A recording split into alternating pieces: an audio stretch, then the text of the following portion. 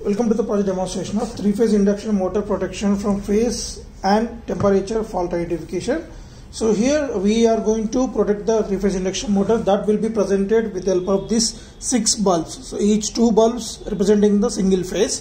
So here the next operation is there any fault identification was done with the help of our PIC microcontroller. Then in order to protect the three-phase induction motor, we need to isolate the total 3-phase power supply to the motor. As we know that 3-phase motor can run on 2-phase also, but the third coil will may get damaged, and in order to protect that motor, we need to control the motor whenever the phase fault was detected.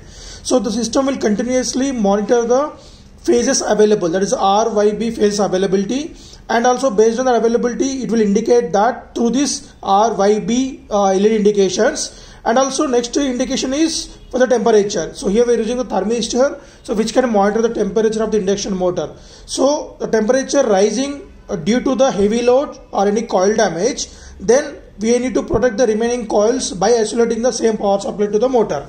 So here the protection was done with the help of phase checking as well as the temperature.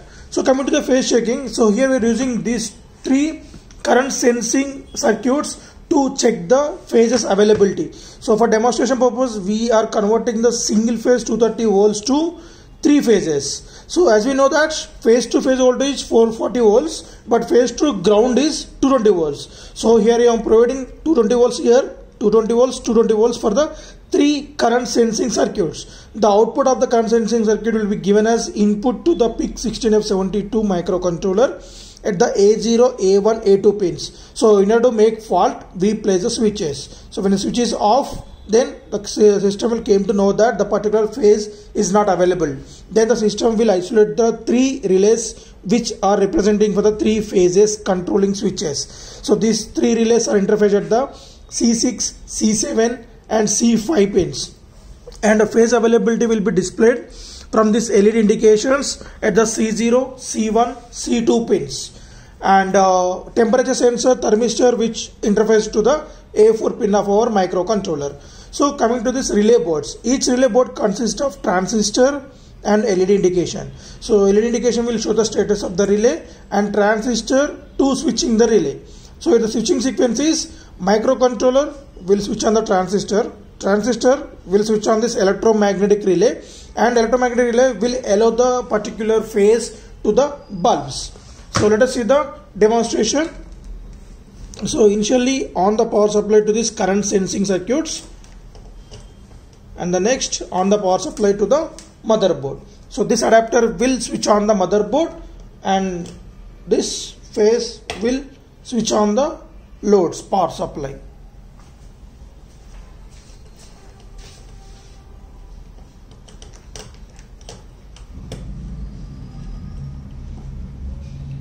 Right, so as of now the phases are off state only. So I am switching on the R, Y, B. When the 3 phases available, then the bulbs will get switched on. And if the temperature increases due to the any heavy load or any coil damage, then just I am increasing the temperature at this black thermistor. So it is right. We can see that one light indication on this thermistor module.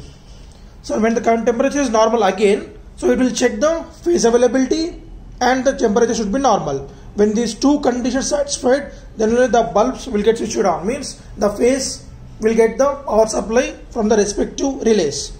Coming see, so if there is any red phase damage, so the red light is off state, so that we came to know that the red phase was not available, and when it's come back again, so the system will resume the power supply to the coils Y